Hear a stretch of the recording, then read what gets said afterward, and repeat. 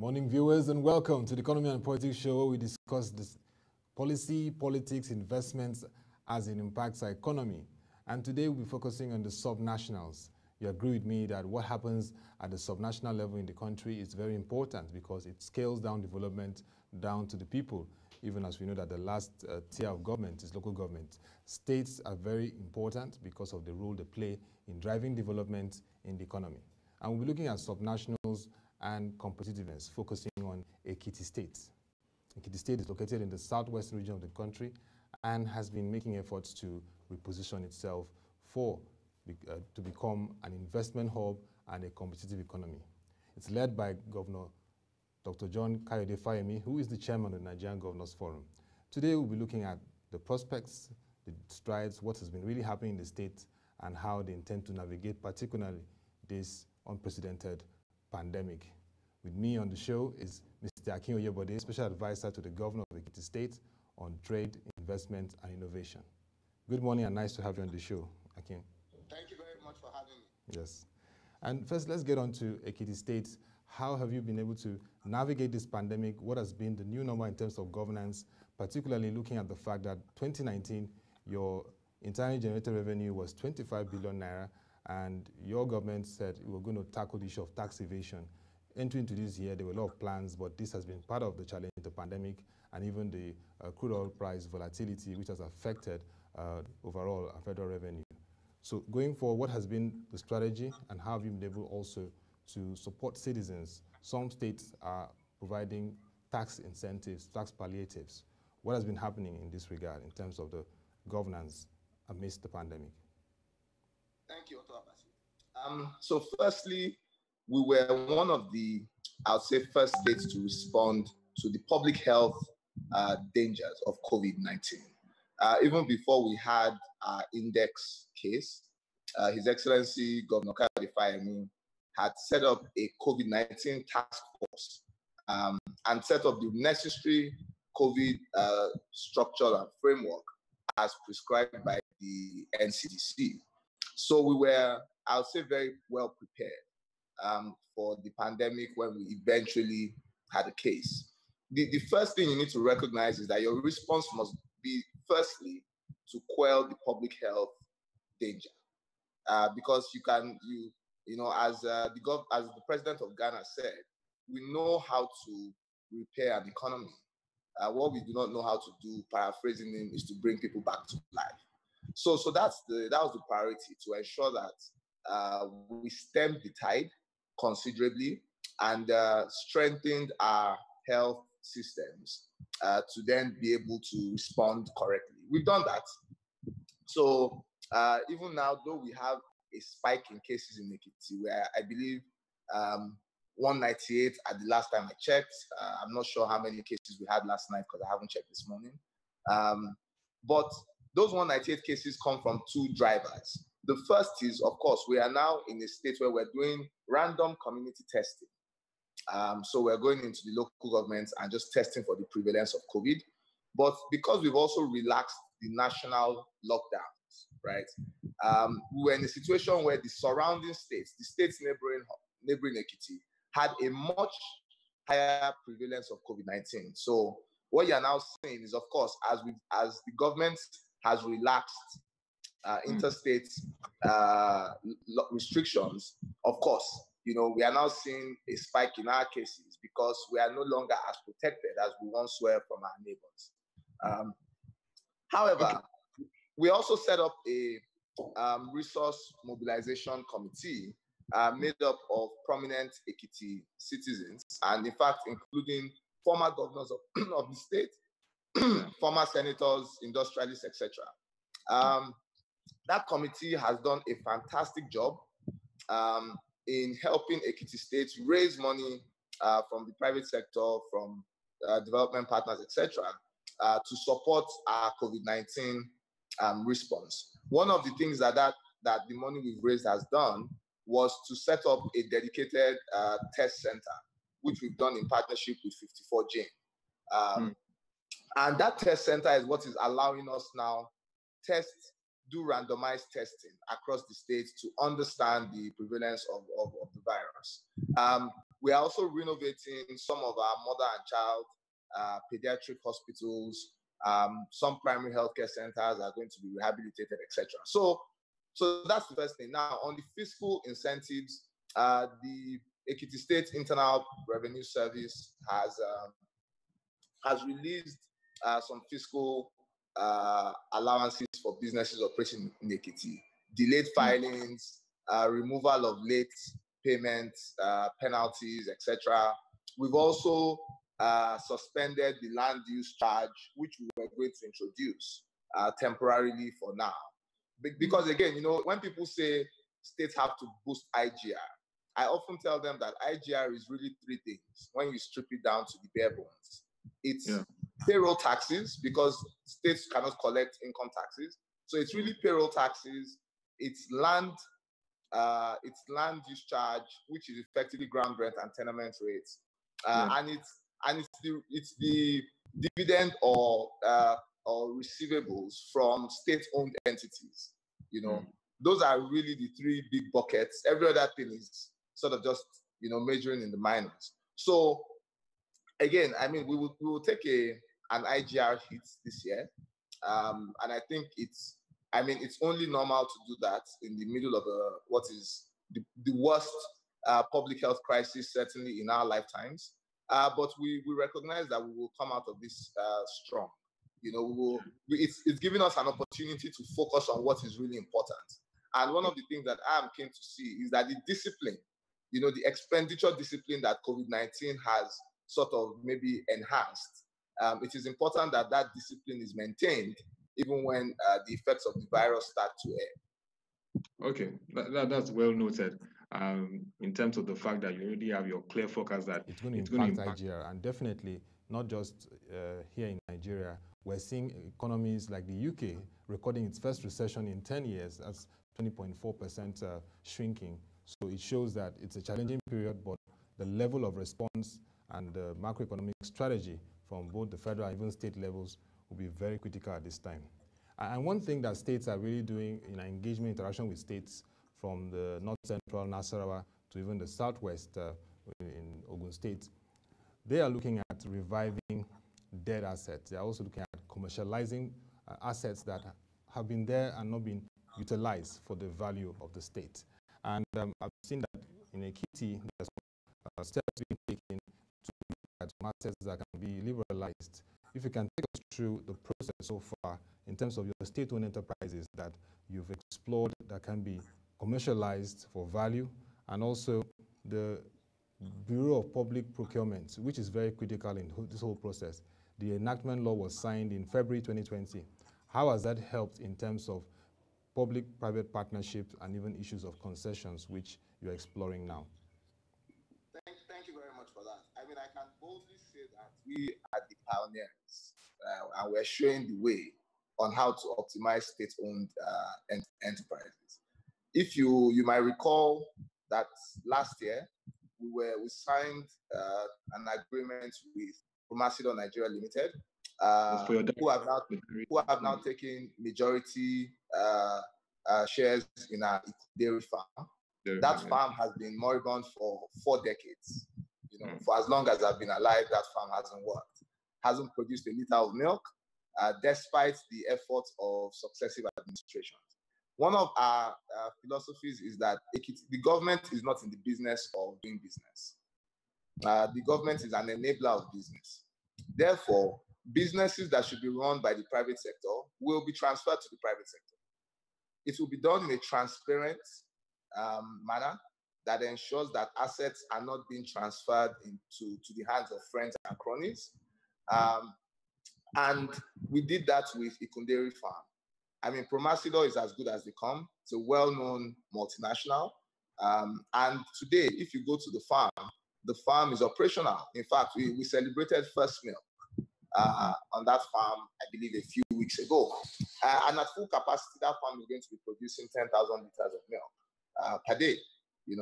So that was the first. We've also put out for public, for private operators, Ikogosi Warm Spring and Resorts, our Arinta waterfalls. Those are 2 tourism/hospitality assets. Fountain Hotels in Ekiti as well. And only recently we closed the tender for the concession to our newly built civic center and the King's Market in Ekiti. We're going to continue to do this in tranches because you do not want to take on too many privatization projects at the same time. But what the philosophy is the same.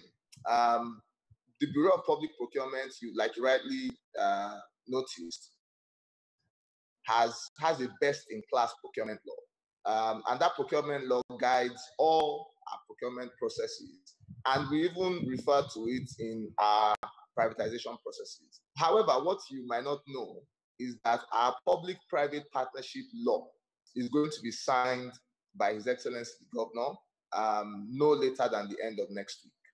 The law has been passed by the House of Assembly and is now awaiting assent by the Governor. The only reason we haven't done that is that we want to bundle the signing activity with the mortgage and foreclosure law, which is going to be laid for consideration and final passage, I hope, by the Assembly on Tuesday. So what you will find is that Ekiti has a best-in-class public procurement law, and it will now be balanced with a best-in-class public-private partnerships law. And I mean, I urge, when the law is passed, we will obviously put all of those laws online. I urge people to read it. It's as good as a PPP law as you'll find in any subnational. Maybe not just even in Nigeria, but across the continent. It is very, it shows, and for us, the intent is to secure the investment of the private sector. So it's to ensure that private capital has the right fallback positions, you know, that those guidelines are ironclad, that successive administrations don't come and on a whim just reverse the gains of privatization in the state. So this is something that we've spent quite a bit of time working on.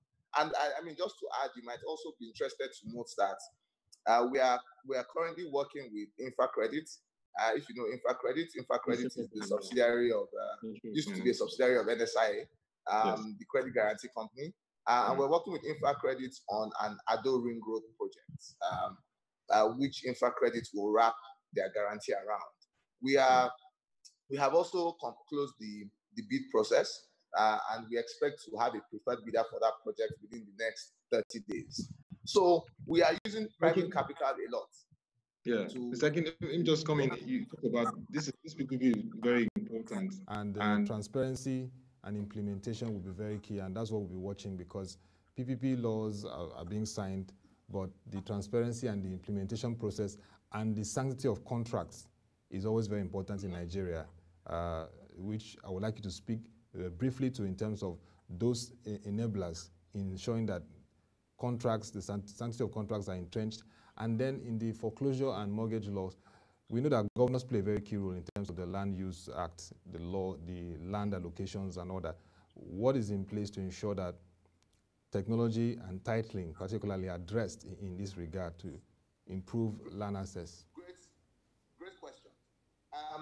We are working now on digitizing our land registry. It's a process that will take us about 2 years. So we might not see the gains till the end of this administration. But the work has started in terms of trying to identify a preferred contractor to do that for us. But the mortgage and foreclosure law will establish the mortgage registry, properly establish the mortgage registry. And what you then find is, supported by our Administration of Civil Justice Act. Again, we're the only state in the country that has an Administration of Civil Justice Act. People always confuse that with the Administration of Criminal Justice Act. But Civil Justice Act means that we have a fast-track process for dealing with commercial cases, right? In addition to that, we're working on a small claims court for smaller contracts. Just taking some guidance from what has happened in Lagos and Kano, and an ADR mechanism. Now, what all these things do is that they provide multiple and sometimes cheap, very cheap options for people to enforce contracts. So we're very clear about the enforcement of contracts, which is why the Administration of Civil Justice Act was one of the first laws signed by His Excellency, the Governor of Ekiti State. So that for me gives me a lot of comfort that if you have a contract here, there's a mechanism for ensuring that you can enforce that contract and enforce it quickly at the cheapest possible amount. That's the first thing. The second thing I always like to note is you make a point around, safeguarding investment. There are a number of things that we're doing to safeguard investments. Of course, first is the security of lives and property, and two, I think one of the things we've done is to lead by example. For example, there are contracts that have been awarded by the previous administration that we are completing, just because government is a continuum, right?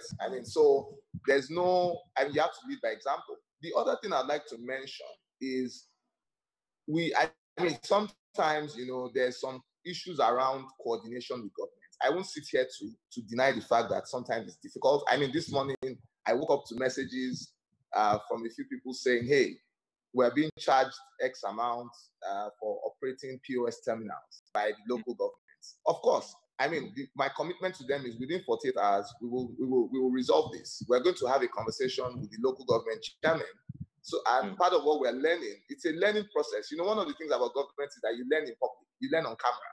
It's not like a school where you can learn, quietly. So you learn in public. One of the mistakes that we've made, and I'll hold my hand up to it, is that we've had our Ease of Doing Business committee has the local government commissioner as a member. But it's important now to have a parley with the local government chairmen themselves, not just having the commissioner as a member, because he's not a local government chairman. He's the commissioner of the ministry. So we're now going to plan a parley with the local government chairman to explain to them. And you see, because you can't use a stick all the time, you've got to explain to them that, look, what you are doing is counterproductive. You are cutting your nose to spite your face. And that's the way we like to have the conversation, that it's an incentive-based conversation. We've got to give you the right incentives to ensure you do what is right. Right? Well, Otherwise, that's nice to note. Yeah. And at least I really clearly understand your commitment and strategy of your government. And we just hope that in terms of all what you've said, the sanctity of contracts and the enforcement, they'll be taken on board. And definitely, if you do that, you won't have challenges attracting more investment. Well, let's take you to a short video, of course, when Governor Kayode Fayemi and you were at the Nigeria Stock Exchange to give an account of previous state bonds that you got, assessing the market and how it was utilized. And we will now discuss further in leveraging the capital market in this period and if there are further opportunities.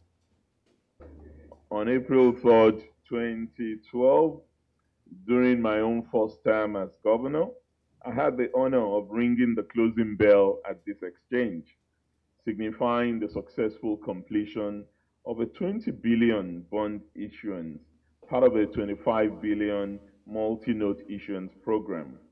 As with our first foray into the debt market, the capital raised was used for infrastructure projects, such as the State Pavilion, the Civic Center, the Government House, resuscitation of Ire Clay Factory, the redevelopment of Ikogosi Warm Spring Resort, waterworks rehabilitation, road construction, and modernization of various markets.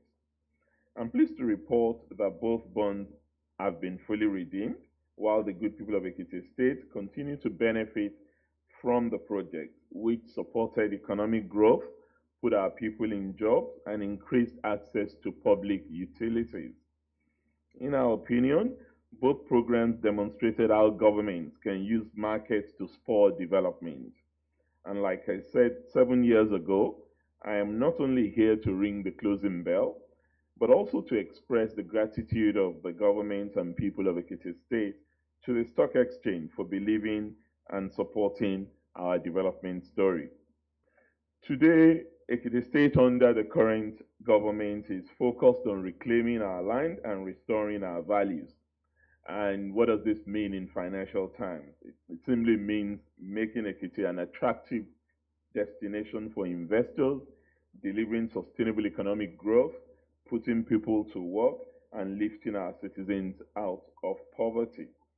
And to ensure this happens, we have renewed our focus on peace and security, which is the foundation of any economic development, and started investing in developing the infrastructure required to make Ekiti State a competitive destination for business. We've also passed the law establishing the Ekiti State Development and Investment Promotion Agency. Once the agency commences full operations, it will drive our ease of doing business reforms and provide investors with a one-stop shop to deal with investment-related matters. It's from what we've heard again. I mean, just reminisce what happened when the governor and you came to the markets to engage stakeholders, dealing members on how they've utilized the various bonds raised. And I mean, it was good to hear that bonds have been redeemed. Those are good testimonies that should encourage other states to access the market. What we hear from stakeholders is that states with good credit ratings can always continue to tap into the market to gain more financing for projects that they need. So based on the past experiences and strides, Mr. Akin, is your governor looking again at exploring some other opportunities in the market? And also, the Ekiti State Investment Agency, I believe, is operational now. What are the feelers you're getting in terms of prospects for investments now that you have your PPP in place for signing? Okay, great. I mean, I think we'll always explore various options in the markets, especially as federally collected revenues are dwindling and IGR is going through a short to medium-term wobble. One of the conversations I had with you earlier was around working with infra credits to raise money, to raise financing for an important road project. So, I mean, that's a creative effort at raising funding where it's not the state government who's going to the market, because the state government is not a private business. It will be the concessionaire who will go to the market on the back of a capacity payment agreement with the state government. You know, so that's one of the ways we're looking to approach the markets. There are many other ways, and we'll explore all of those. But what is important for me, from my perspective, is that we in Ekiti want to show want to lead the way, right? And hopefully create a case study that other states can use. So it's not for us to do this and hide it in our own little cocoon. It's to do it in a way that other states also can benefit from this, you know. So that's to answer that question. In terms of the Investment Promotion Agency, our one-stop shop has started to work. I'll use a testimonial. Stallion Group is setting up a rice mill in Ekiti. And the CEO sent me a very nice email that said, look, in all the places we've been to, this is the fastest we've ever processed a C of O, right? Start to finish, we got their C of O out to them in under 30 days. And that's the commitment of the one-stop shop, that all you need to do is come to us. We will engage with all the agencies of government, and we will ensure that you get the desired outcome. So on that note, just permit me to say that, look, as of today, we're very interested in the tourism and creative economy. And we have identified a corridor in Ekiti around Kogosi. The Kogosi corridor, Ipole Loro, is a fantastic place for the film industry to shoot movies, etc. And our mandate as the Investment Promotion Agency is now we're going to engage that industry to say, what are the things you need to make Ekiti attractive for you? So perhaps there are locations that you are currently working in where you think that the regulatory environment is a bit stifling. Our commitment is to say, look, Ekiti is open for business. And this is what competitiveness is all about, subnational competitiveness, is that you have to say, what is your competitive advantage as a state? How do you maximize that? And as states start to compete for businesses, right, you will find that the regulatory environment will become a lot more business friendly. What tends to happen today is that some people have situational or geographical advantages, and other states have not been quick to say, how do we counter those advantages? So those are the things we're doing. That's why we reduced the right-of-way tariff for broadband providers to 145 naira per linear meter. But that's part of, so that's part of a broader reform projects. So ultimately, it's to say, if you're in certain sectors and we feel that there's an opportunity for Ekiti to take the lead in those sectors, we will do the things that make Ekiti more competitive. So in terms of that step, because it was well received, that bold step, apart from the fact that your governor is the chairman of the Nigerian Governors Forum and led the way in terms of reducing the right-of-way charges for broadband investments, how has that attracted prospects for those investments? Because, you know, with effective broadband, it drives the digital economy, and we are in the fourth industrial revolution era where we need to scale as a country and as states the digital economy. Great point. So as of today, we've had one national operator, mobile national operator, approach us to lay, I believe it's 160 kilometers of fiber. So that's an immediate step. We've had Odua Infraco, who holds the Southwest Infraco license, come to Ekiti to sign an MOU to lay 600 kilometers of fiber. So, I mean, this is immediate feedback of the impact of that policy. Of course, it doesn't close until the cables are under the ground.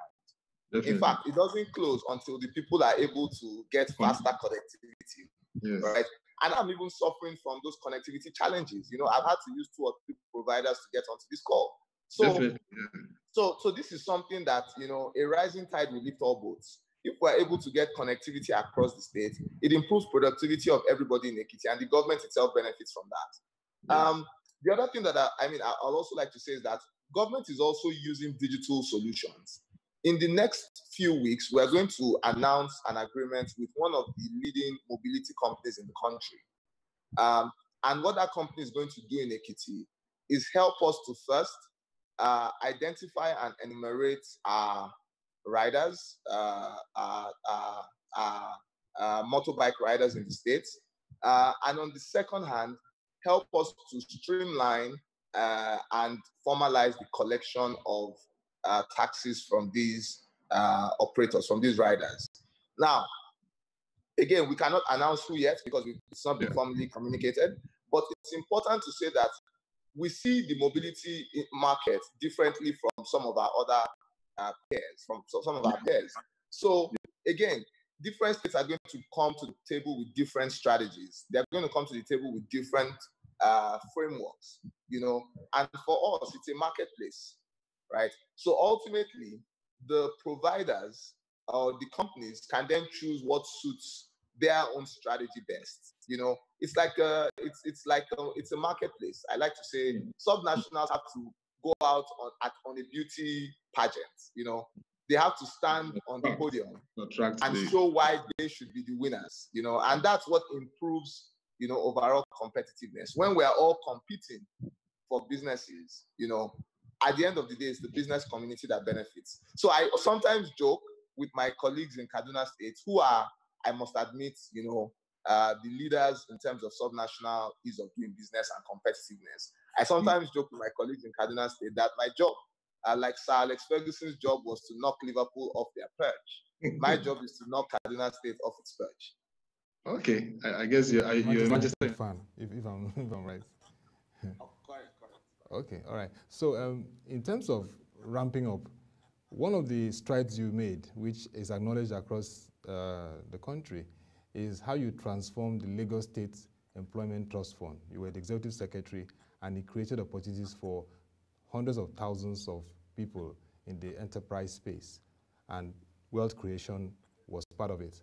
Now you're managing that of Ekiti State, and part of the focus of your principal, Governor John Kayode Fayemi, is poverty alleviation. So far, how has this been going? I mean, have you been able to translate that experience, and are we getting traction in terms of providing the opportunity for wealth generation through enterprise development? Thank you. So again, I mean, it would be dishonest of me to say I transformed that sector. I did no such thing. It was a collective effort that was supported by a fantastic team, a great board, and most importantly, the commitment and dedication of Governor Akin Oyebode, to whom I'm always grateful for that opportunity. Okay. So Ekiti is a very different space. the business environment here is very different. There's also a large rural community. So you have to understand the market. There's no one size fits all model. So what works in Lagos might not necessarily work in Ekiti. Also, Ekiti State does not have the fiscal allowance that Lagos State had at the time, to put that kind of money behind the employment trust fund. However, what we're doing in Ekiti is to first increase Ekiti's participation in all of the development finance opportunities that exist. So what we've done using our microfinance and enterprise development agency is to ensure that there are more Ekiti people participating in whether it's NERSAL, whether it's BOI, whether it's the CBN healthcare facility, whether it's JIP, trader money, market money, all those intervention programs. So we've been able to increase Ekiti's participation in those programs. But we're also designing certain programs of our own that will ensure that small businesses in Ekiti can get funding at relatively cheap rates. And then finally, on the employability side, we are working with a number of global technology companies to run upskilling programs that ensure that Ekiti people have the skills to work in the gig economy. For example, we're having very advanced discussions now with Microsoft to see how we can customize the global skilling initiative, which they launched recently, for residents of Ekiti State. And we're talking to, I can't mention now, but we're talking to one of Nigeria's largest payment companies to see how they can introduce the e-commerce payment curriculum in universities in Ekiti, to ensure that our people can work in the fourth, what you call the fourth industrial revolution, but be a lot more active in the gig economy. So that's what underpins the knowledge zone. Recall, for the knowledge zone to thrive, you need physical infrastructure, so broadband, power, etc. But most importantly, you need talent. You need talent that is resident in Ekiti that can work remotely. And I think on that note, the point I'd like to make, Ottoabasi, is that it's the one thing that COVID-19 has created an opportunity for, that we've seen that remote jobs is now not a thing of the future, it's a thing of today. We now have people working out of Nigeria, earning foreign currency because the companies they work for are in Europe and in North America. So business process outsourcing is a critical part of what Ekiti Knowledge Zone is all about. And it also aligns with the economic sustainability plan of the government, right? That identified business process outsourcing as a critical tool. So our next step, just to round up, is that we're now going to target the top 10 to 15 BPO companies globally, and hopefully first convince them that Nigeria is a great place to be, but more importantly, that Ekiti can be a home for them in the medium to long term. Thank you very much, Mr. Akin Oyebode, Special Advisor to the Governor of Ekiti State on trade, investment, and innovation. It was really nice listening to what has been happening in Ekiti State and how you intend to position it as an attractive investment hub in Nigeria. We hope to have you in further conversations on further developments happening in the state in subsequent editions of our show. Thank you once again. Thank you very much. Yes. And that will be all for the Economy and Politics show this morning, Thursday, August 14, 2020. You can join our website, www.proshenji.com, to watch our videos, read our news stories and analysis. Join us by 10 a.m. as we continue the conversation on the markets in our Web TV Market Review, where we give you analysis on the financial and capital market as it relates to the economy. Till we come your way again, thank you for watching. Have a nice time and stay safe.